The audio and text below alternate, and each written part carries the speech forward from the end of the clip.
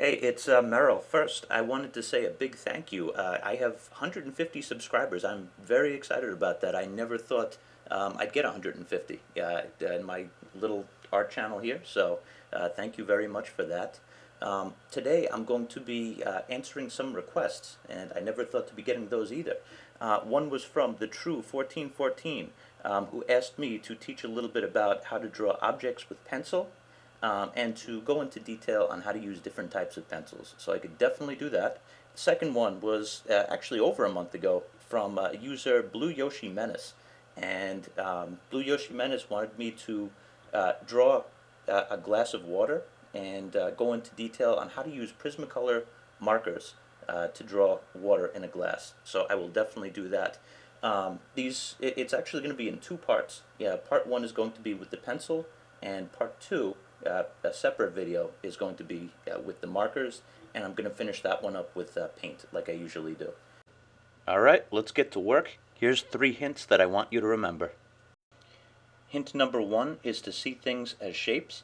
I like to analogize drawing with assembling a jigsaw puzzle because in both you look for shapes to fit together. So hint number 2 is to pay close attention to the edges. And right now, I'm not going to go into too much detail, but I want to illustrate to you that each one of the edges on this glass are quite different. So let's zoom in. Over here on the right side of the glass, you see a very solid edge and a dark tone. You see a more neutral tone over in here and a little bit more of a fuzzy edge. But as you go to the top, you actually see a highlight over in here. And as you watch the video, I'm going to show you how to get each one of these effects. Hint number 3 is to develop your drawing like a Polaroid photograph. Polaroid was the company that innovated instant photography. After pushing the shutter button, the photograph would come out of the camera and develop before your eyes. What I want you to know about this is that every part of the photo would develop at the same rate, and that is how I want you to try to draw next time.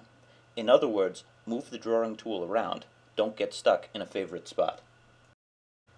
Alright, let's slow it down. What you are seeing me do here is pay close attention to the form and the proportions.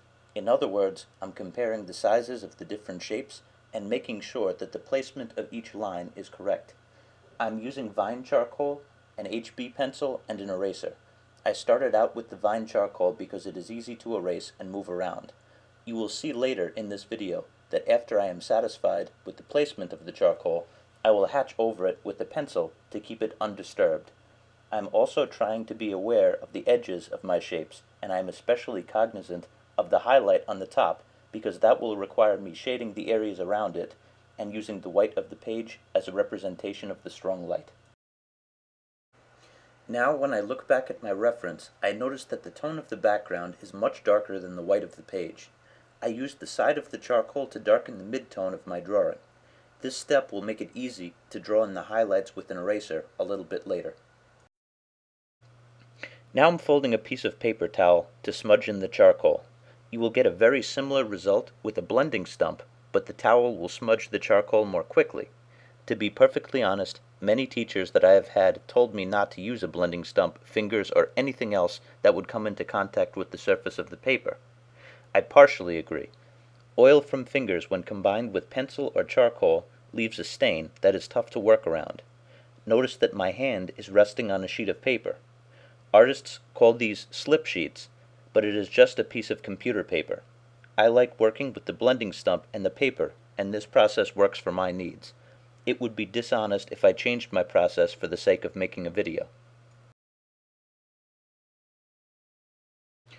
Before, I mentioned the term hatching. Hatching is the short name for the drawing technique of cross-hatching. It is simply putting a series of lines next to one another with the drawing tool. These lines usually follow the shape of the object that is being drawn. Once I am done adding pencil marks, I take the blending stub to burnish over my hatch marks. This gives my drawing a more smudged look and possibly my former art teachers a heart attack. I like to smudge the pencil and charcoal because it gives me a surface that is smooth in tone. Hatching can be layered, and I usually stop using the blending stump after the second layer. I once did 10 layers of hatching in a pencil drawing.